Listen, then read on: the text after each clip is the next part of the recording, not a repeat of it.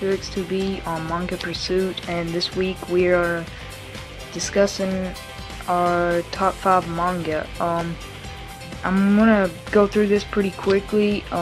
Also, I'm sorry for another audio only video. You know, these audio only videos are just easy to post and get out there, but I know they're not too popular because every time I post one I don't get that many comments and everything. But you know, I'm hopefully in the next couple of weeks I will be able to post a video of myself and everything. But on to the top 5. My number 5 manga is Parasite.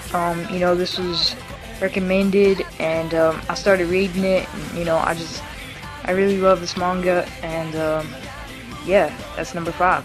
And number 4 is Toriko. This is a good manga. I'm not gonna say too much about it, but it's a pretty good manga. And number 3 is D. Gray Man. D. Gray Man, the manga, which I haven't even watched the anime. I've just read the manga and I love it. I do plan on watching the anime really soon whenever I get the time.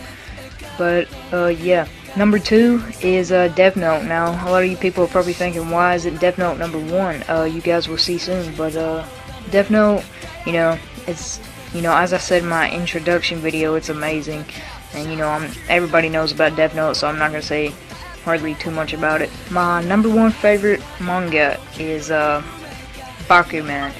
Volume 1 was just recently released in America, and I got that and I read it. And it's from the creators of Death Note, and it's just amazing. It's about these two people making a manga, and it tells you a lot about manga and how the mangakás make it and everything. So Bakuman is my. But yeah, that's it for this video. My camera keeps on dying, so I'm just gonna go ahead and end it now where I can charge my camera and upload this for you guys. So yeah, thanks for watching. Make sure you subscribe to MangaPursuit and my channel, and I'll see you guys next week.